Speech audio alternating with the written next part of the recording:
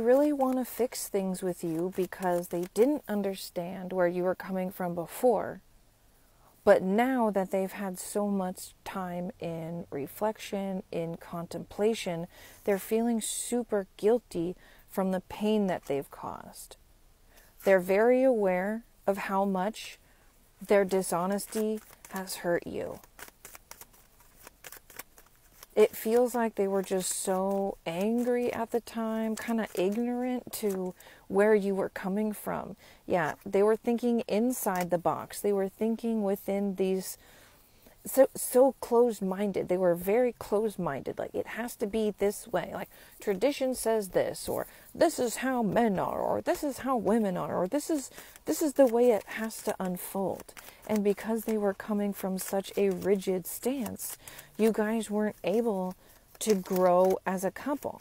So they were over here pouting, and they were angry, and they were pushing you away for so long. And now they're feeling the lack. Now they're feeling like, well, hold on a second.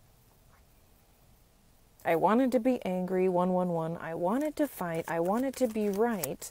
And now that I'm over here right, I'm over here suffering. I'm over here alone.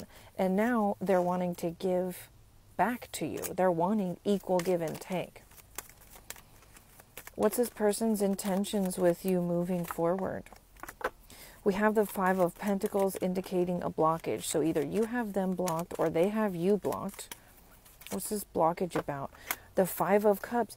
This is about disappointment. It's about depression. It's about thinking of the negative. So one or both of you guys is so focused on the negative that it's keeping this connection apart. Your spirit guides also want you to know that what's keeping this connection apart is also a lack of boundaries, a lack of standards, and a lack of discernment. You need to learn what your standards are and your boundaries are, because this person and everybody else is going to continue to walk in and out of your boundaries because you don't have any set. This is showing here you don't have boundaries set in place. So you're kind of giving off the chaser vibe, you know, the kind of the needy vibe of like, hey, where are you? Explain this to me. Talk to me. Like that's what the blockage is here. We even have 555.